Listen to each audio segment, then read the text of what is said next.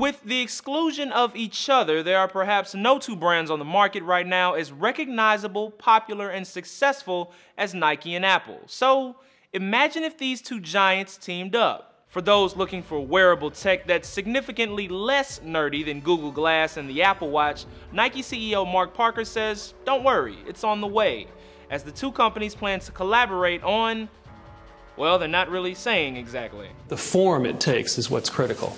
You can go from very geeky kind of wearables today, we've seen all seen some of those, to I think what you'll see in the future are things that are more stealth, more integrated, more stylish, and more functional. And a writer for Computer World says stealth and style are exactly what the wearable tech market is missing. Future wearable devices won't be sold primarily as wearable devices, but as fashionable clothing that happens to integrate a little connected intelligence.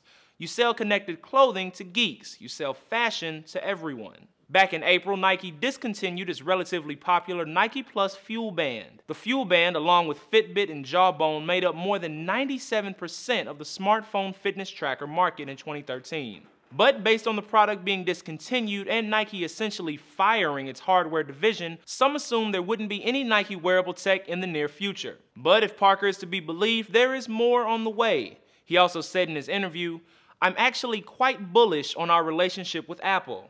Technologically, we can do things together that we couldn't do independently." For Newsy, I'm Jamal Andrus.